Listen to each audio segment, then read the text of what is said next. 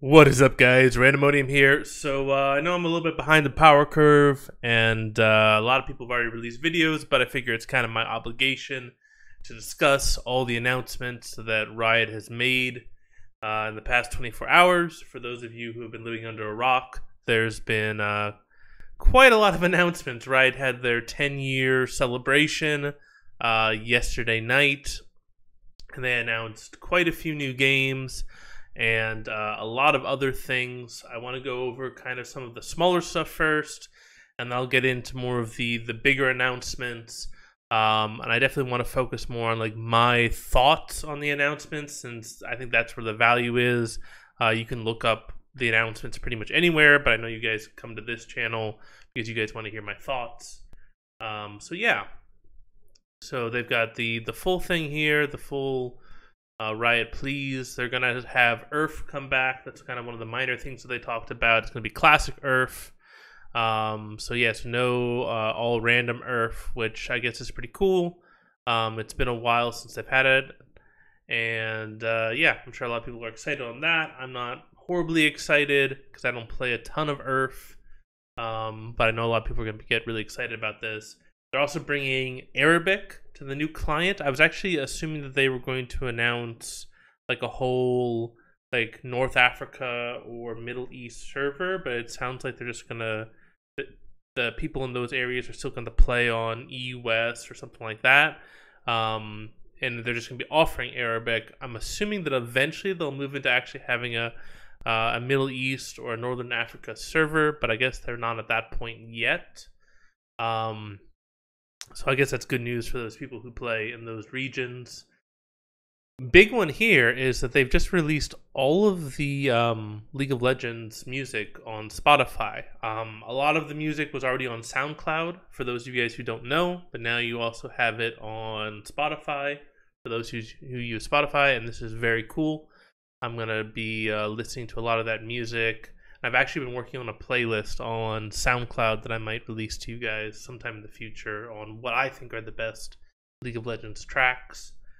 They're also going to be having free rewards starting October 17th. So every day you log in, you'll get a new reward. So make sure you log in every single day starting October 17th for 11 days, I think it is. And that includes like gemstones, the Annie Timo Bear skin, bunch of other stuff that other rewards you can get. So that's kind of a thank you that they're doing, but you have to log in every day in order to get all the rewards. Your shop is returning, and you have the chance of getting the really expensive skins. So previously you could only get, I think, like, what is it, the 1350 RP skins, but now you can get like the 1820. And I don't know if you can get like the legendary skins, like the really expensive ones, but you can at least get the 1800 roughly price range for RP skins. They also have a documentary coming out. So it's going to be on Netflix, iTunes, PlayStation, Google Play, Microsoft, Amazon, Fandango, and Vudu. So yeah, this is basically just kind of like the League of Legends, like what happened, how League of Legends became big. I haven't watched it yet, but I do plan on watching it probably later this week. And then one of the other big things that they announced was the Riot Games Social Impact Fund. So we had the Earthwick skin, the Nurse Akali skin, the Jaximus skin, the Darkstar Cho'Gath skin. All of them were fundraiser skins that raised millions and millions of dollars for charity. I believe also, was it Championship Ash? It was one of the Ash skins that also had fundraising associated with it. And now it looks like they're going to make this kind of a regular thing. So the next one is a Karma skin. I forget the exact name of it. I think it's like Dawnbringer or something like that. Dawnbringer Karma. It looks really cool. I wasn't able to find a image of it. Unfortunately, it was shown somewhere in the whole big announcement. But I lost the photo, unfortunately. So I'm definitely going to be supporting this. I will buy every single skin that Riot says goes to charity, and the good news is that all of these skins that are for the Social Impact Fund, 100% of the proceeds go towards the charity. So it's basically kind of Riot's way of giving back, which I always will support 100%.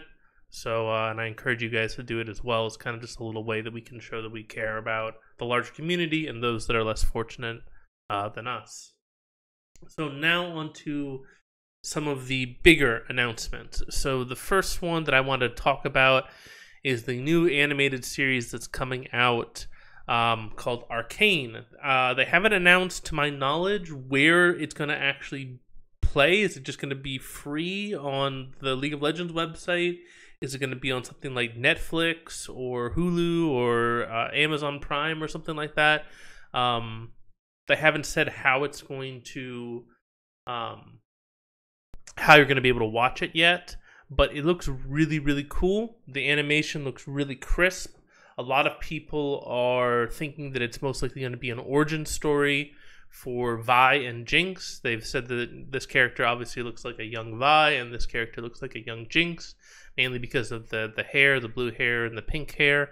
The other thing that they kind of hint at in the trailer that might let you think that this is an origin story for champions in League of Legends, like it's set before the present day in League of Legends, is they have this tagline that every legend has a beginning. So my guess is that this is going to be an origin story for multiple League of Legends champions, and the most likely ones obviously are Jinx and Vi.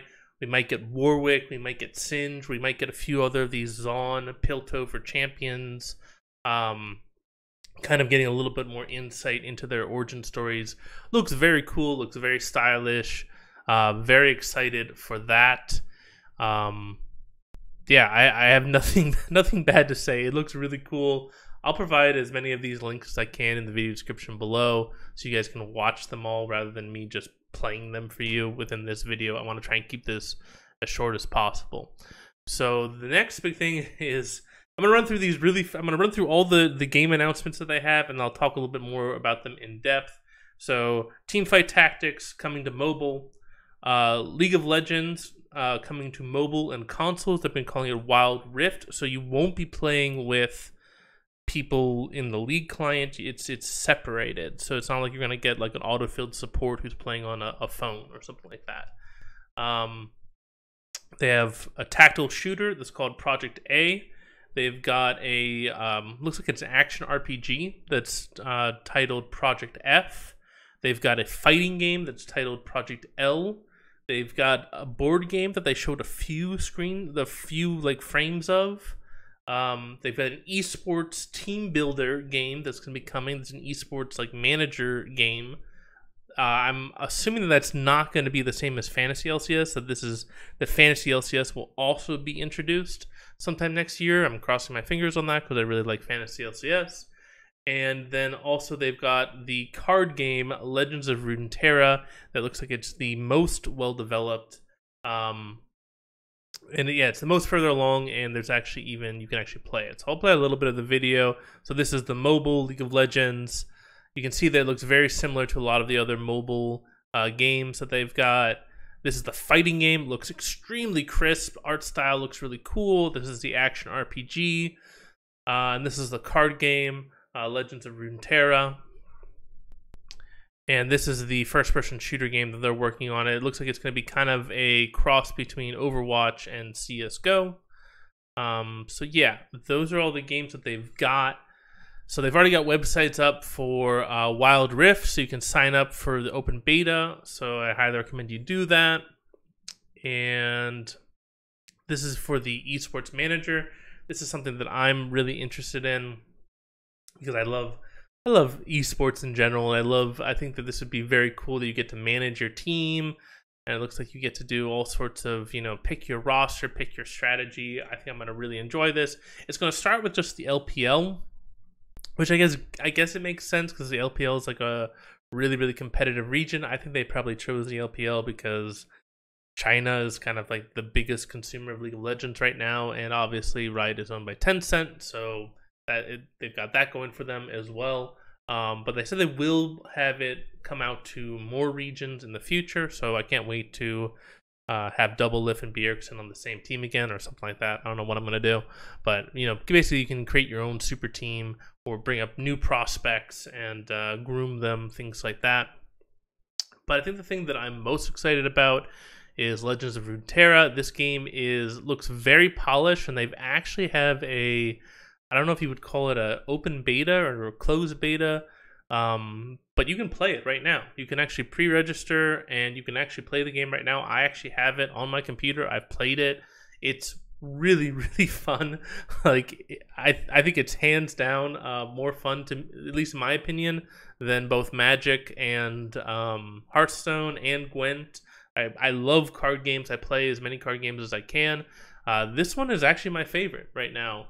I know it's new, and obviously I'm biased because I'm a League of Legends person, but just the way that the rounds play out is really fast. There's a lot of strategic depth. You've got to play around the hero cards, what's really cool is that everybody gets to play cards on both turns. And anytime you play a card, then your opponent gets the chance to play a card. So you have to be very strategic. It's not like you just drop all your cards out of your hand and just, blindly attack. Like, if you play a card, that gives your opponent a chance to play a counter card. So you have to really assess whether you want to all in basically with what you have on the table, or whether you want to risk putting down another card and possibly get countered with a really big card that they have in their hand. So there's a lot of strategy, a lot of depth. You want to try and keep your champions cards alive long enough that they can level up and they gain new abilities. Yeah, it's very cool. They have cards based off of the different regions. They've got Demacia, Noxus, Piltover Zon, Shadow Isles, Ionia, and Freljord. Each one of them has different play styles. Each one of them has different strengths and weaknesses, very much like the different types in Magic the Gathering. You can have up to 2 factions per deck, so they do limit you on how many factions you can have. But it feels really fun. I really recommend you guys try to sign up for this, try to play it. It's really fun. The other thing I really like about it is that it's not going to be, doesn't look like it's going to be pay to win. I can't say that it's not going to be pay to win because it's still very early, but you don't buy packs. That's the first thing that really hit home for me, is that there's no buying packs in this game. You can get packs, you can unlock packs by playing the game, but you don't buy packs. You actually get to buy cards. So it takes away a lot of the gamblers' stuff that is so associated with these card games. And that makes it really, really interesting to me, because it feels like they really want to try and they understand that the real fun of card games is being able to really try out a lot of different cool combinations and decks. It seems like they really got their heads on straight when it comes to this game, and I am really excited for it. Probably more excited than anything else. I would say card game, Legends of Runeterra is probably what I'm most excited about. The second one is probably actually the action RPG. That's the one that's probably the furthest away. That was the one they showed the least amount of footage on. But I'm really looking forward to an action RPG type game where I actually get to explore the world of Runeterra. That seems very cool. And then the esports manager, of course, I'm gonna have to play that game. Probably the only game that I'm not super interested in, unfortunately, is the first person shooter. I don't play a lot of first person shooter games. I'm absolutely horrible at them. I'm pretty good at fighting games. I used to play a lot of Soul Calibur, so I'll definitely pick up the fighting games that they come out with, but I probably won't play their first person shooter that much, unfortunately. So that gets out of the way, all of the big game announcements. Now we can actually talk about League of Legends, Senna, the new champion that's coming out, the champion roadmap, and we can talk about preseason 2020. So as they've been hinting, the next champion is going to be Senna, Lucian's wife. They released this cinematic, which is absolutely beautiful. I think it's the same animators who did the Climb video for the beginning of 2018, because the Lucian's model looks pretty much identical. But this is Senna. She gets released from Thresh's Lantern. I'll play a little bit with the sound off. But you can see that she's got this massive cannon. I think they call it a runic cannon or something like that. She fires the blast at Lucian. It looks like she's going to hurt him. is you have this stone face on, but then you actually find out that she's actually protecting Lucian from Thresh's hook.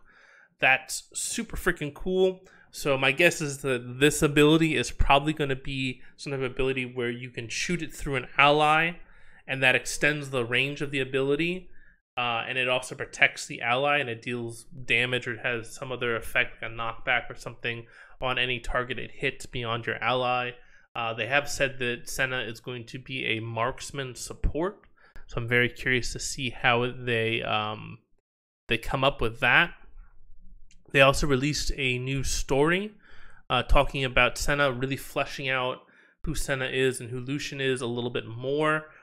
Really great story. Definitely recommend you read it. But at the end, they talk a little bit about her abilities. Let me see if I can find it real fast. Yeah, so it says wielding a relic stone cannon that could channel darkness along with light. So that leads me to believe that she's going to have some ability. She's going to have both light abilities and dark abilities, which is kind of a cool premise. Is we're going to have like a light and dark champion. And then also this right here. Embracing her death every time she transforms into a wraith. She becomes like those she fought, only to be reborn again thanks to the life infecting her. So I'm guessing that's probably her ultimate. She has some type of wraith form. I'm curious to see if the wraith form is going to trigger whether or not she's light or dark. Maybe she's going to basically be kind of like Jace or some other one of these transforming champions where she's got light abilities and then she presses R and then she has dark abilities on her QWE instead. I think that'd be really cool if they're able to pull that off. But those the shape changing champions are always very hard to execute, very hard to balance sometimes because obviously you have to balance two sets of abilities. But I'm hoping that's what it is. I'm hoping that she's a shape changing champion that has light and dark abilities. I think that would be very cool, very thematic, and I'm highly looking forward to what they do with Senna and when they release her abilities, which I'm hoping is going to be within the next couple days. So let's get to the champion roadmap. So yeah, we've already talked about Senna. Her title is the Redeemer. Yeah, you can see the dark and the light there. So I'm guessing, yeah, there's definitely dark and light thematics that are going to go on with this champion. The next champion they talk about, they basically hint that this is a Lunari champion. I believe it's going to be a Lunari marksman, is what they were. Yeah, they said a new marksman raised since birth with only one purpose: to protect the faith from those who stand in the sun. So my guess is it's a Lunari marksman, and they talk about mastering diverse weapons of faith, swapping through them like cycles of the moon with nothing but that one lone voice, pushing, comforting, loving. So obviously it's going to be a high skill cap marksman who has multiple weapons. I'm not exactly sure how they're going to cycle through, if it's going to be another thing where they cycle through on their R, so they basically can unlock different abilities when they cycle through weapons, or if it's going to be something like Jinx, where Jinx has got 3 weapons, but her abilities are tied to those weapons. So yeah, it's going to be very interesting to see how they do this Lunari marksman that's coming out sometime in the near future. This next one was really interesting to me. This is going to be an Ionian Juggernaut. And they said a smoking hot new Juggernaut. So my guess is that maybe he's got smoke or fire to do with his kit. They said he's going to be straightforward, accessible, similar to Darius. Thrive in the center of a brawl, laughing as they take hit after hit and then furiously punching back, releasing all that stored aggression on their enemies' faces. My guess is that he's going to have some type of ability where the more damage he takes, he gets a damage amplifier that he can activate that's based on how much damage he takes. It says if you like to let your fist do the talking, so he's going to actually probably be a fist champion as opposed to somebody who uses a weapon. And he says if you like getting in the heat of a pit fight, so another reference to heat and smoke here. So they talked about fire, heat, smoke. So yeah, he's going to have some type of fire thematic that goes along with him. And smashing your opponent's head together, this may be the champion for you. Does sound like the champion for me. I love me some juggernauts. I love me some people who can take a dish beating. I definitely like cage fighting myself. I've been training in MMA for a decade now. So this might be a new main champion for me. We'll see if he can actually jungle or if I'm only allowed to play him in top lane. But yeah, very excited for this new Juggernaut champion. Next up, they've got Fiddlesticks. Pretty cool. It looks like he's mechanized more now. So that's an interesting stylistic choice if that's what they're going to go for. You can see he's got this kind of, I don't know what you would call it. It's almost like he's possessed here. He's got this ridge of this black and red, and it's also on his scythe. And they said that he's going to be a fear-based champion, which I think is definitely the closest thematic that we're definitely going towards. He's probably going to have some type of mechanic where he spawns clones of himself and you don't know which one is the right Fiddlesticks. That's what it sounds like. Yeah, experienced Fiddlesticks players will wreak mental havoc on their victims as they question what is real and what is merely a terrifying effigy. So he's going to be able to create effigies of himself. So yeah, very cool. He will have a point and click fear that they say. Yeah, they say point and click status. Oh, they don't say it's a fear. They say a point and click status effect, which is staying in the kit, but they kind of hint that it's a fear. Then the final one they talk about, actually no, never mind, not the final one. It's Volibear. So it looks like they're going more towards the God Volibear as opposed to the Eldritch Horror Volibear. So I'm kind of disappointed in that. I was hoping that Volibear was going to go more towards that kind of Call of Cthulhu type vibe, but it looks like they're going to go more towards the God version of Volibear, and it looks like they're also going away from the permanent unstoppability idea and instead going in a new direction, making him feel more like God of Storms. So he's going to probably bring down thunder on his enemies and structures that they hide behind. So it looks like he's going to have some ability that allows him to take towers quickly. Maybe some type of AoE ability like Kennen, where he can just call down thunder and lightning. So that seems very cool. Yeah, it says that they don't want. It seems like Volibear mains don't want the grotesque horror visual design. They feel like it strays too far from the original Volibear, and that's pretty much it. So yeah. Oh, and they said that they also have a whimsical new jungler as well as an edgy solo lane melee carry in the works. But they don't really discuss anything else about those champions. So yeah, I'm very excited. Obviously, I'm excited for Senna. She seems very cool. I love me a Lunari character. Diana's my most played champion. So yeah, definitely looking forward to another Lunari. This Juggernaut from Ionia, who is a fire theme, seems very cool. You can even see in the picture that they post here that there's a lot of, it looks like a fire here. So there's definitely fire thematics everywhere. Multiple fires in the corners of the pit. So yeah, definitely going to be like a fire-themed Juggernaut brawler type that I think would be very cool. And then obviously Fiddlesticks and Volibear are definitely disappointed they're not going more towards the horror-themed Volibear. They're going more towards the Thor Volibear. But you win some, you lose some.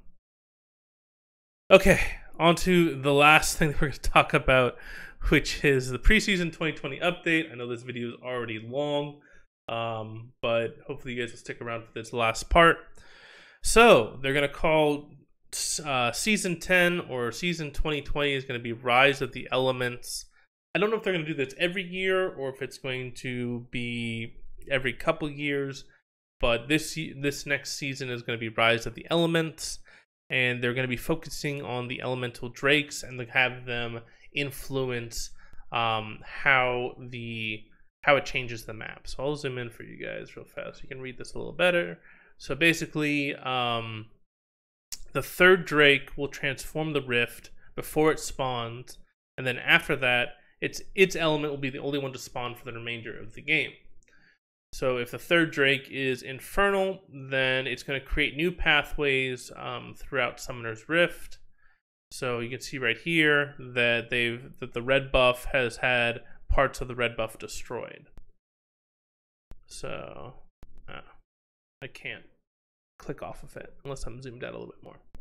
All right, Ocean Drake. It's going to cause additional brushes to spawn. It's going to make the brushes larger, allow you to have more opportunities to hide and sneak. There you go. You can see extra brushes right here. So there's a huge brush there. This one's longer. They've got another brush in the dragon pit.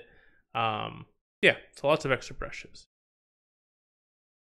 Cloud, what happens is it's going to create wind currents that allow you to go a lot faster in those areas.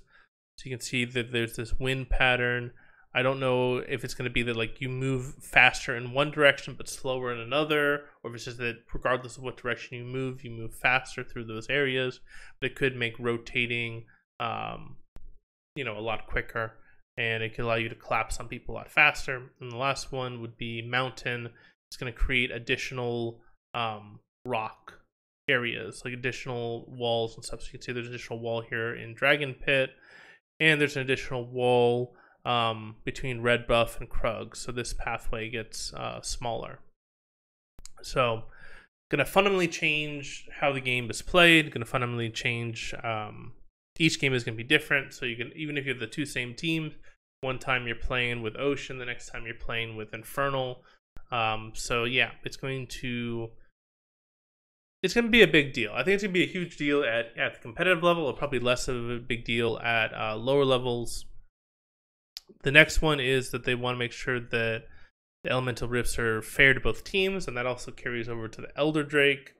So yeah, so they're trying. They realize that Drakes, a lot of times, if one team gets them, it's kind of an anti-snowball mechanic, and it feels like impossible for other teams to contest for Drakes. So that's very cool. So then, yeah, so the elemental buffs are going to change. So Infernal still the same, attack, damage, and ability power. Ocean still roughly the same, a percentage of missing health every second. It seems really strong in the videos that I've seen. For Cloud, you get cooldown reduction on your ultimate ability, which seems really cool. So if you combine that with Ultimate Hunter, and I believe it's Presence of Mind, I don't know how low your cooldown is going to get, but you could get something like 80% cooldown your ultimate if you're max CDR, something like that, which could be pretty crazy if you have certain attack compositions, things like that. And then Mountain, you gain a percentage increase of armor and magic resist. This would be great for, you know, obviously teams that have multiple tanks, or to counter teams that have assassins, because a little bit of armor goes a long way against assassin types. And then after you kill the 4th elemental Drake, instead of stacking the elemental buff, they'll gain a powerful dragon soul from the dominant dragon. So the Infernal Dragon Soul, every 3 seconds your next attack or damaging spell creates an AoE explosion that deals adaptive damage, that skills with bonus attack damage, ability power, and bonus health. So it gives a damage buff to everyone, regardless of whether you're a carry or a tank. Ocean Dragon, and dealing any damage triggers a strong health and resource regeneration for 3 seconds. So this is in combat regeneration, so this is very strong if you're trying to out DPS somebody. Cloud Dragon Soul, hitting enemies with your abilities or attacks lowers the cooldowns of your base abilities, so it's basically a Spear of Shojin for the entire team. And then Mountain Dragon Soul, after not taking damage for 5 seconds, you gain a shield that lasts until destroyed. The shield's magnitude scales with bonus attack damage, ability power, and bonus health. So everybody benefits from the shield. So another anti-burst mechanic potentially in the game.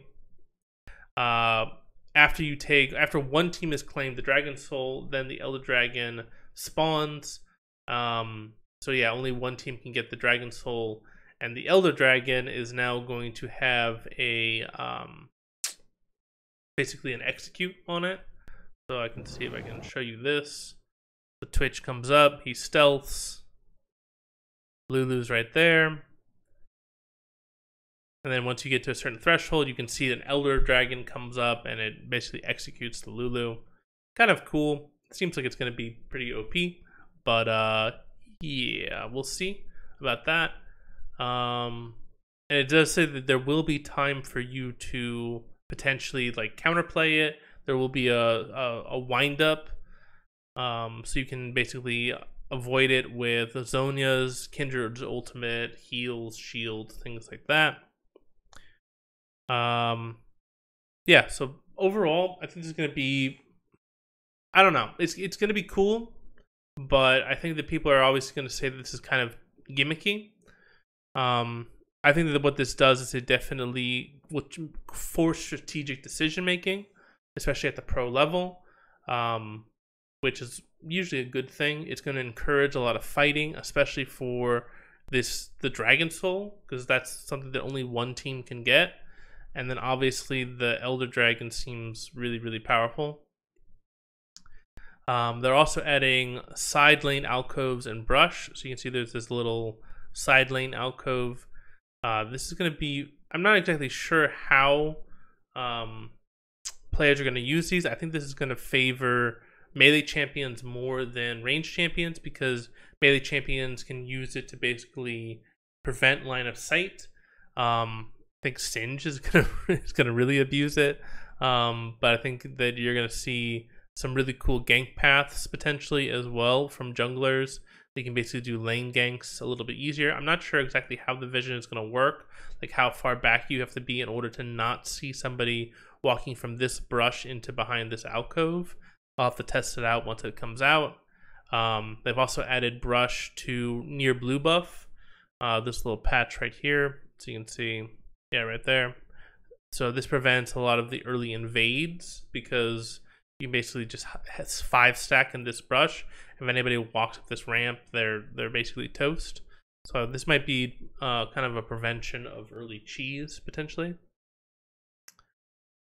Okay, what else? So they're also going to be changing XP, so that it's not so highly dependent upon Krugs. So they're basically going to buff Gromp so that you can get level 3 if you kill a buff Gromp or Krugs and then any other third camp. This is going to really benefit a lot of single target junglers who can clear Gromp very quickly. I'm thinking like Warwick, Xin Zhao, those type of champions. I'm gonna really love it because I love playing Warwick. And yeah, I could see this. You could get level 3 very fast on those type of junglers. They've also added respawn timers on the minimap for every camp to help junglers plan their next moves. Don't really like this because I feel like this is making the game too easy. You should know what your jungle spawn camp timers are. You shouldn't need to look at the map to know that your Krugs are coming up or that your Gromp is coming up. But yeah, I do like the fact that they're going to make it so that there are more options for you getting level 3 early, so you can actually impact the map, because there aren't that many junglers who can impact the map at level 2. Okay, top lane influence. This has definitely been a problem. Top laners have been feeling very kind of neglected, and I definitely can empathize with them. So what they're going to be doing is that they're going to be increasing base minion XP slightly, so solo laners level a bit faster, and we're reducing the amount of bonus experience generated when allies share XP, so bot lane levels will go a little bit more slowly, and we're also slightly decreasing jungle experience. I definitely like that they're going to increase the experience for the solo laners. I feel like this could cause mid lane to be even more powerful than it already is, because I feel like mid lane right now is already probably the most powerful role. I definitely think top lane needs some love. I was assuming they were going to do it in some other way that was going to make it top lane specific, but it looks like both top lane and mid lane will get that EXP boost.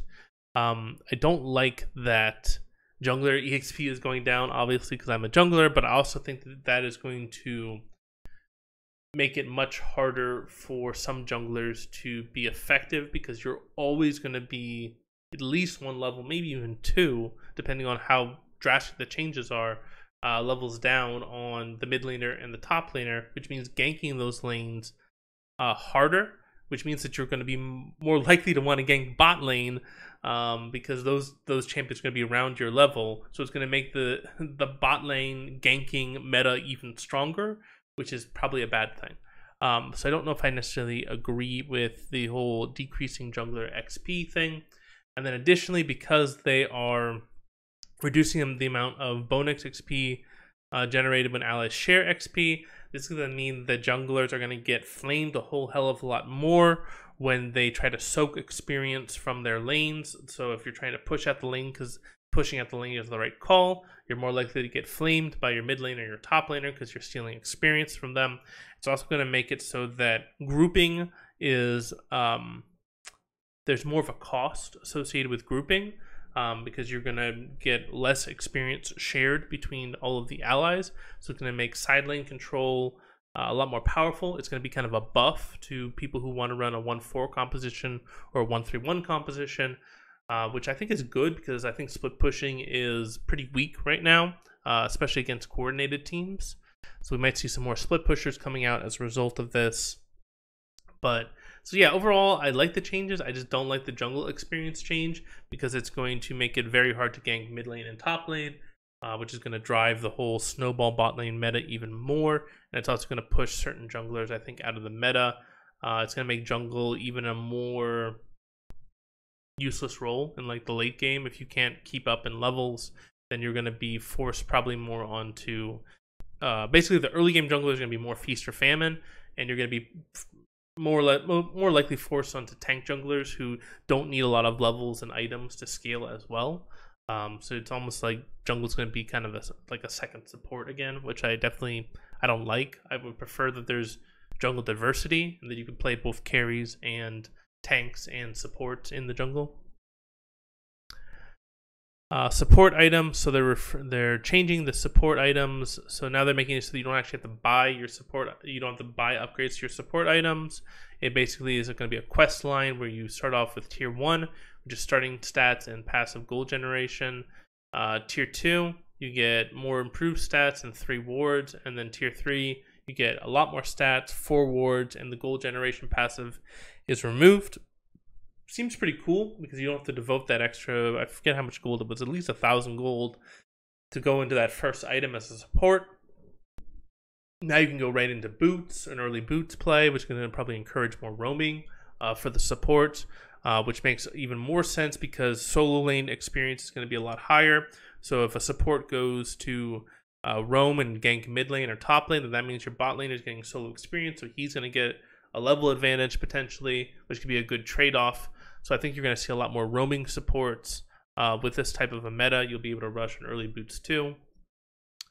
So yeah, you'll see a lot more Blitzcranks, Pikes, Nautilus, Alistar, Bard, those type of champions that are good at roaming. And they're going to have 4 starting support items. So it's basically going to be high AD, low HP Spell Thief, high AP, low HP Spell Thief, low AD, high HP Targuns, and low AP, high HP Targuns. So you basically get 4 options depending on whether you want more health or less health, and whether you want to go AD or AP. And they're removing coin as well. So they're also going to add a poaching rule, which significantly reduces the gold you get from minions if you're farming them consistently. So no more going support item on a top laner or a mid laner. So yeah, that's probably a good thing. Lethality items are also getting a not a rework, but a tune-up. So Dustblade is still the same, Ghostblade is still the same. Edge of Night Spell Shield now works like Banshee's Veil. They're going to add Sanguine Blade, which is a new lethality item that enables split pushing. And its unique passive grants a huge attack speed buff when no allies are nearby. So damn, so now they've got a split pushing item to go along with the fact that split pushing is going to be more effective because solo lane experience is going to go up. So we could see the rise of the split push meta in Season 10. And then they're also going to add a few more, potentially more lethality options that'll be on the PvE. But they're also going to make it so that they don't want to make it so that you just like go like straight lethality every single game. So say they're going to have set bonuses, so they're going to have the lethality. So you get basically a set bonus up to 2 items, but after 2 items you don't gain any more set bonuses. They've done this something similar with the mage items, where they've got the cooldown unique passive that gives you an extra 10% cooldown if you choose one of those 3 items. They're removing Spear of Shojin, but remember, they've added basically a Spear of Shojin like ability if you get the Cloud Drake soul. And yeah, they're looking for other small improvements that they can make. They're going to be tweaking a few keystones. So Conquer is going to be more like Fervor of Battle. They're removing the true damage conversion because I feel like it's pushed tanks too much out of the meta. Unfortunately, because of all the changes they're making and all the strengths that they're adding to split pushing, tanks still may be forced out of the meta, at least in top lane. Kleptomancy is going to be changed so that it gives less gold against enemies, and instead gives more like early game elixir drops. So rip Ezreal, I guess, or rip a lot of the ranged top laners who are abusing Kleptomancy. And then Aftershock, they want to address the people who are squishy, who are abusing Aftershock, which I think is good. Aftershock should be a tank rune. So my guess is that it's going to be more on the bonus resistances rather than base flat resistances that you get. So that's everything. Sorry that took so long. I knew this was going to be a long video. There's a lot of changes. I think that what this is going to do is it's going to encourage more split pushing. It's going to make ganking bot lane more what's the right word? It's going to be make ganking like more favorable. It's going to make it so that you're not going to want to gank top and mid because you're going to be at a pretty huge level disadvantage, and the top laner or the mid laner could turn it around on you if your top laner or mid laner doesn't support you in the gank. So it's going to make those top lane and mid lane ganks more risky. Because the solo lane experience is going up, split pushing is going to be better. It looks like they have more split pushing items that they might be introducing into the game. Drake's system is going to force some pretty serious fights to get these Dragon Souls and also to get the Elder Drake. So there's going to be more team fighting in the later parts of the game in order to fight around the Dragon Soul and the Elder Drake. I think they also said somewhere in here, I must have missed it, that there's going to be the opportunity that Rift Herald could be taken twice if it's taken early enough, which could be really cool. I don't know where that was, but I thought I saw that somewhere. So that also is going to put a little bit more priority in top lane. I don't think it's going to be enough. I think junglers are still going to gank bot lane more than anything, or they'll be ganking mid in order to allow mid to roam bot and to unlock basically a 4v2 type of play. And the mid lane roam is going to be more effective because the mid laner is going to have more experience than the jungler, the bot laner, and the support, or even more experience. Definitely like these side lane alcoves. I think it's going to create a lot more stuff. I like the jungle, the changes they're making, so the Gromp is going to do more experience. I think that's going to open up a lot more jungle paths. I like the support changes that they're doing. I like the lethality changes they're doing. And I like the keystone changes they're going to do as well. So I like most of the stuff they're doing, but I think that if they're not careful, that they're going to skew things even more harshly into being like a bot-centric meta. So I'm hoping that they balance that enough, and I hope that they do give buffs to split pushing, because I think that's a really, really fun strategy to watch. I really like watching teams trying to execute a split push composition. It's very hard to do, and I feel like it's kind of underpowered right now. So those are all my thoughts. Let me know what you guys think in the comments below. What do you think about the preseason changes? What do you think about the new champion Senna? What do you think about the champion roadmap and all the other champions that they've mentioned in here? What do you think about all the new games that they're coming out with? The first-person shooter, the action RPG, the card game, the fighting game, League of Legends on mobile, TFT on mobile, the esports manager, the potential board game that might be coming out. There's a lot. There's I'm sure I forgot even some more stuff. Just let me know what you guys' thoughts are. Let me know what your opinions are on all of these topics. I know it's a lot, but I hope you guys are excited. I was freaking out last night. My wife thought I was absolutely crazy because I was shouting at the computer monitor and saying no way a lot. And yeah, I probably should have recorded it because it's pretty hilarious, but I didn't.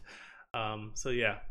Hope you guys enjoyed this video. Hope you guys have still stuck around. Thank you guys for supporting me. Hope you guys have a fantastic day. This is Randomodium signing off.